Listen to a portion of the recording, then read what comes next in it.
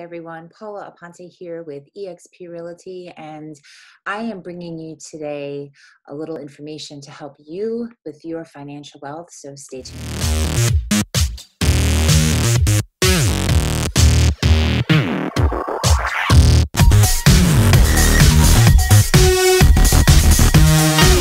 All right, hi Nick, thanks for coming in today. You're welcome. All right, we are live on Facebook, and I just wanted to real quick have you introduce yourself for everyone. Sure. I'm Nick Toadvine, founder and president of Guardian Wealth Management. I'm a certified financial planner. I've been doing this, longer than I'd like to admit now, probably a little over 20 years. Oh, wow. Has it been that long? It has. Wow. I've never done anything else. I tell people if I can't do this, I've got to sweep sidewalks or cook burgers or something. Well, that's awesome. I don't know how to do anything else. Well, very good. Well, you're definitely my go-to if I have a question regarding finances and what I should do.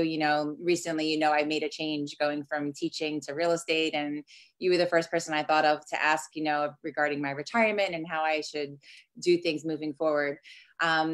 With everything going on in the world right now, people are obviously, finances definitely at the top of mind, and people are a little nervous of what to do. People are looking at their accounts, maybe their 401ks, seeing some dips. Any advice that you can give or insight you can give in regards to that? Right, sure. Well, the first thing is don't panic, right? I mean, there's a lot of things going on in the news, and if you flip from one channel to the next, of course, they all make it sound like it's, the end of the world is coming, or it's the end of the world is here. And you have to remember, you have to take all that stuff with a grain of salt, because how do they make money? At the end of the day, the news media, they make money selling ads. And so how do they get people to watch? They report the things that are the most salacious and scary and, that kind of stuff. And so while this situation is very serious, at the same time, you have to sort of just take a step back and say, is this something that's going to, permanently affect me, or is this just something that's, popped up temporarily and is going to pass? And I think it's the latter, right? So, the stock market is, obviously is fallen, a great deal. It's bounced back some, but in the short term, the market is trying to price the situation into, how businesses are going to behave and perform, over the coming months. And so initially, it was really scary, and the market just went into free fall mode because we had no idea how long this was going to last and what it was going to look like. But then as we started to get more data and say, okay, well, yes, it's serious, but at the same time, there are, a lot of people that are unaffected. There are some that, obviously, are more affected, but it will pass through. And it's not going to be the end of the world, right? It's not Armageddon. And so now the stock market is trying to look through that to the other side and say, okay, what's it going to look like when we come out of this, right? So yesterday, the president went on television and said, here's our plan to start to open up the economy again, because the economy was basically shut down. I mean, we had people that barbers, waiters, anybody in the hospitality industry, those kinds of things that are just, can't go to work right now. And so they don't have an income. And so in the market, got a little scary. So 401k balances, things like that, declined quite a bit, but you can't panic, in those situations, right? When the market has gone down, at that point, it's too late to panic. Usually if you sell, once you're in a panic mode, that's normally the wrong time. And around that time is when things start to stabilize and get a little bit better. And that's really what we saw. We saw things get a little nasty. The government stepped in with the Treasury and the Federal Reserve, and they, are backstopping a lot of the economy. Of course, we know about the $1,200 checks that went out or direct deposits or what have you. They're also backstopping businesses, with the payroll protection loans and things like that. And so they've printed $5 trillion basically, or they've added $5 trillion to their balance sheet in order to prop the economy up. And, there's debate on whether that's, good or bad. But I think it's something they had to do because things would look differently if they didn't do that. But you can take solace in that they're committed to this. They're committed to seeing us through to the other side. And so the stock market likes that. And so it's bounced, some. And so I think, retirement account balances will start to come back and get better. And, ultimately we'll open up the economy again. It's not going to be like flipping a switch like it was to shut it down somewhat. Right. It's going to have to be in stages and different areas and things like that. And inevitably there will be some businesses that don't come back in the same fashion, right? I mean, you're going to think twice potentially in the near term about going to a baseball game with 35,000 other people, or a football game with 50,000 other people, or even to a movie theater or a play or things like that, or to Disney. While Disney's a great company and into a lot of things, are you going to rush right back out to the theme park next month if they open up, with 100,000 other people? You may or you may not, Right. And so and the way we do business is going to change in some fashion. I mean, we're on this Zoom call today, and I think a lot of businesses have figured out that, hey, we may not need as much office space, right? Yes. People can work from home and still be efficient, and it's cheaper, and I don't have to pay Yeah. for, this big building or what have you, because I can work out. I mean, I can have my employees work from home and to be just as productive. So there will be some changes and things like that, but ultimately, we don't want to panic, because the economy will continue to move on and will continue to move forward. I mean, we went through 2008 time period where we had really a financial crisis where the banks were insolvent, for lack of a better term, and the government stepped in and sort of made them, feasible and provided liquidity to them, and ended up making money, on the loans and things that they gave to those businesses. And, in some cases we may see that, with some of the airlines and things like that, cruise lines, those kinds of things, that they're going to have to, sort of help out in order to keep going. But at the end of the day, the main thing to take from all that is really just is not to panic, because this, they say this too shall pass. And then, 5 years from now, we're going to look back on this and say, who knows what the market will be then, but most likely it's going to be much higher than it is today. And right. So you'll say, gosh, if I sold and get out now, and then when do I get back in? If I do that, well, I'm going to wait till things are better so I can buy at higher prices. We were talking earlier and we said, if I like to go to Publix and, my Oreos are my favorite snack, and, they're buy one, get one free today, or they're 30% off, will I buy less because it's on sale, or do I want to stock up and buy more? And so the stock market is the same way. When things are down and, if you have extra money and things like that, you want to, buy more, not less. Now, in the short term, nobody knows what's going to happen. I can't tell you what's going to happen tomorrow or next week or next month or anything like that. And we will probably go through more pain in the economy as we, triage, business and figure out, okay, this industry's had a lot more damage than that industry. But it will, we'll eventually move on from this and things will get better. So, for people that are putting money their way for their retirement, they want to just keep doing that. I had someone, early on when this just started, said, should I stop putting money into my retirement account? And I said, well, has your cash flow changed or something? Are you short, you're short on cash, or maybe you lost a job or what have you? He said, no, everything is fine. I said, well, and I wouldn't stop saving for retirement. I'd keep putting money away. I mean, yeah, sure. Things are down now, but again, it's on sale. So people are just afraid to put the money in there because of the fact that it's dropping. Right. It looks right. like, on the surface level, it looks a little scary to put money into something like that. It is. And do I put money in it? Does it just go lower? Right. Yeah. But the system is designed, everything is designed to go up, right? So it's not going to go to zero, or if it does go to zero, it's only going to happen one time, right? Armageddon and the end of the world only happens once. Right. We don't have to live through it over and over again. So, right. So if this is not the end of the world, which is probably not, then things will, will start to get better and, we'll move forward again. And I think that, with what we've seen with the Fed and the Treasury, they've moved really fast. Back in 2008, it took them months and months to do what they've done in weeks, this time around. And so I think, and then they keep saying that they're willing to do more if necessary. And I don't know that more will be necessary.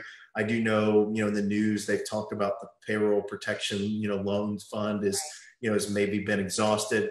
I think politically that's, something that will be resolved because no one wants to be the congressman or senator or whatever, that just denied the American people, because they, for some political reasons. So I think that will, be resolved in the coming weeks, and, those folks will get help that need it. But I think people just need to keep doing what they're doing. I mean, keep saving, keep putting money away. This more than anything, I think, magnifies the fact that you need to have an emergency fund. You need to have a healthy emergency fund. Warren Buffett, one of the most famous investors of all time and one of the most successful, says when the tide goes out, you see who's swimming naked.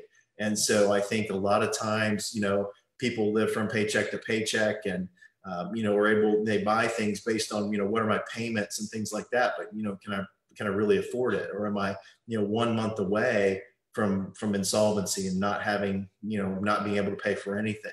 And so, and it's very unfortunate, especially those that, have lost their jobs and things like that through no fault of their own or their business or what have you. But having said that, if you have some rainy day money, when this comes, you're able to withstand the storm somewhat and not have to, be like, oh my gosh, what am I going to do? Kind of thing. So I think what is the going rate? What is the going recommendation? Is it about three months of savings that you should have kind of on hand? Yeah, we typically say, I'm a certified financial planner and if you go through the textbooks definition and things like that, they'll tell you 3 to 6 months. And so, they'll say if you're a married couple with 2 incomes, then maybe 3 months, right? Because the likelihood of both of you losing your income at once is probably not highly likely. And hopefully within 3 months, you could find some kind of a job and some sort of income again. It may not be, long-term what you want to do forever, but, it can plug the hole, so to speak. For a single person or 1 income family, we typically recommend 6 months because, if you lose your job and you're a 1 income family, you still got bills to pay and, it might take 3 or 4 months to find, gainful employment again, or depending on what's going on in the economy. It's tough to say, but, money's one of those things, the more the merrier, right? So, right. A goal for most people, if you follow or keep up with Dave Ramsey, who a lot of people, track and follow, he'll tell folks that don't have anything or any emergency money, try to get to $1,000 because, if your car breaks down or something like that, usually that's a number that will help take care of it. And you don't have to reach out to credit cards and things like that. But once you've done that, then, he encourages people to focus on paying down debt and those kinds of things, which I do as well. But ultimately, I think a good goal is 3 to 6 months, depending on your, your situation. And, more than that, if possible.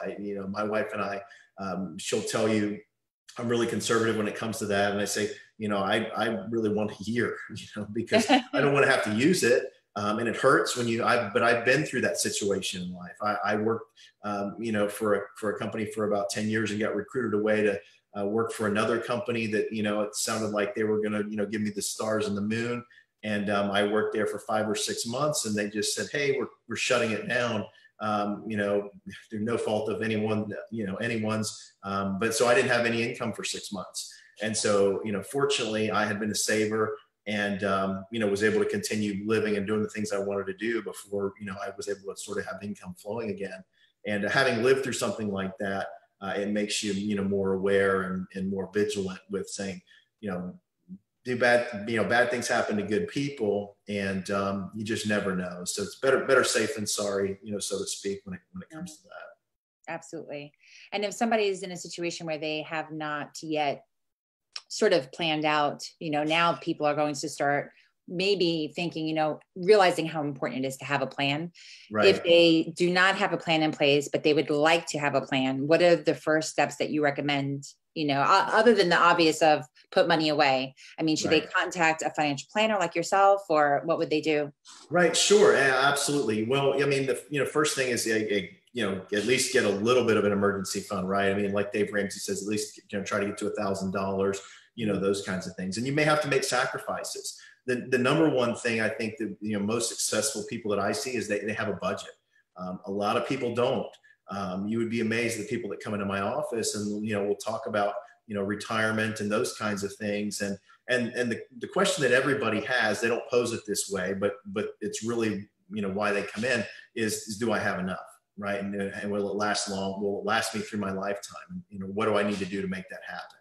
And so, one of the things we'll say is, well, okay, it's easy to say, what are my assets and things like that. But then I'll ask them, well, what do you need, to live on? What are your expenses? And not everybody knows. I mean, we know our big expenses, right? If we have a mortgage and a car payment, but what are you really spending your money on a day-to-day basis? So having a budget and sort of keeping up with that is another, sort of number one thing I would encourage. And then, talking to some professional, right? I mean, I, am capable of, probably mechanically doing things to my car and making changes and can figure it out. But, it's not worth the hassle and the trouble and me screwing it up and then having to, that kind of thing. And so I, believe in hiring professionals to do a job. And so, look for a financial planner, a financial advisor, someone you're comfortable with, someone you trust, that you can just say, hey, here's the situation I'm in, and here are my goals, and am I on track? And they'll tell you, yeah, you're on track, or no, you need to make some adjustments and things like that. And then it's not a one-time thing. You need to keep up with it. It's like having a GPS in your car. You don't just turn it on when you start the trip. You keep it on all the way, and so you know where to turn left and turn right and those kinds of things. And so working with somebody and communicating with them, on a regular basis, they can help you determine, are you still on track, or have you veered off course a little bit, or are you ahead of schedule? Maybe you're doing better than you thought, kind of thing. And for someone who's maybe trying to start that planning process, do you, like, I know I bank with Chase, and right. They have on their app, the graphs that tell you how much is going out, how much is going in. They even categorize it for you. Are there any like neat programs out there for people to use that are maybe free that you know of online to help them? Yeah, those are good. Those are really good. If your bank provides that, I know I bank at Regions. We have accounts there, and they do some of that. Some of the credit card companies do it. A really good website that will help you keep track of a lot of that stuff is mint.com, mint.com, mint.com. And you can keep track of all your sort of financial accounts there. We'll keep track of your spending. It's free. You can put in your passwords and your 401k and all that kind of stuff and sort of track it from one place. And there are others as well. Mint's one of the probably the larger ones and what's been around the longest. So I'd probably recommend that, for people that need help, or just a plain old simple Excel spreadsheet. It's not exciting, but you can set it up however you want. You can download templates from, just Google budget templates, and they'll give them to you. But I think that's really a budget and sort of a net worth statement. Those two things really can be enlightening and empowering to know, like, where you're spending your money, how much is coming in, how much is going out. And, I've sat down with people that were paying bills, they just, one was coming out of one account, and I had these two ladies that I worked with that they had two different television services they were paying for, like one, for cable and for something else. And I asked them why, and she said, "Oh, I didn't realize we were still paying for that. One was coming out of the other account, but it was just on autopilot, and they didn't know until they went through the numbers, And I was like, well, there's $100 a month that we found in the couch cushion, So nice. So there's things like that, and how many subscriptions things do we sign up for that are $5 and $10 that seem nominal, but that adds up over time, as well. So when you're sitting down with your clients, are you actually going through some of these things and asking these questions and finding little loopholes? We do. Yeah. We ask them to go through, and I tell them, we want to know what your expenses are, and we want you to go through that, and more than 1 month, you can't just say, well, it was this last month. What is it, on average, every month? And, you need to know what your bills are. And they're going to change over time, and things pop up, and, there's all kinds of, stuff that happens in life. But, at the end of the day, if you can say, well, most months, this is what I've got coming in, and, this is what's going out, is there a surplus or a deficit, right? Hopefully there's a surplus. There should be a surplus, right? And the whole goal and to get wealthy over time is just to live beneath your means, right? We in this country tend to want to keep up with our neighbors and things like that. And so, we make a little more money, so we spend a little more money. We make a little, so we spend a little bit more. But if you can sort of get in the mindset of just sort of living beneath your means, it's amazing, how much you can start to accumulate over time and save. I always tell the story. I've got a couple of different clients. One's a highly paid professional type person with, many advanced degrees and things like that. And the other one, is more of a blue collar type, person that makes, maybe 20% of what the other person makes. However, the one that's has the huge income is barely able to pay their expenses and barely able to pay, and is 1 month away from devastation. The other person saves almost half of their paycheck, every month. And if they had to walk away from work tomorrow, they can do it and it would be fine, Wow. kind of thing. So it's not what you make, it's what you keep at the end of the day. Yes. My dad used to always say, I like to watch the money grow in my pocket. Right, that's right. So. Yeah, people say, I heard a guy one time, he's like, there's people like to collect things and collect this and that. He's like, I like to collect dollars, Yeah. There you go. Well, listen, Nick, thank you so much for all of this information. If somebody wanted to reach out to you directly, is there a way that they should do that? Is there a website or? Sure. Well, certainly. I mean, they can just they message me, through the link here on Facebook, or our website is guardwealth.net, and it's just www.guardwealth.net. And you can get to us through there. All our contact information is there, but message me through Facebook. That's fine too. Awesome. All right. Well, listen, thank you so very much for meeting with me and giving all this great information. You're welcome. Thank you. All right. We'll talk soon. All right. Bye-bye.